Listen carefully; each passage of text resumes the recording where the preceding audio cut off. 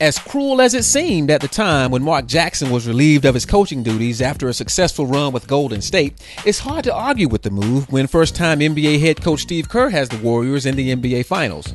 The Chicago Bulls will try to duplicate that by bringing in Fred Hoiberg. Hoiberg was successful at Iowa State, and he played in the NBA and was in management in the league. But this will be his first time as the head coach of an NBA squad. And like Kerr, Hoiberg will inherit a team with very good pieces that is ready to contend for a conference title.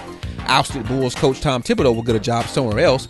He'll be fine, but not enough credit is given to Jackson for humbly stepping aside from Golden State and not grandstanding while a rookie head coach wins with his guys.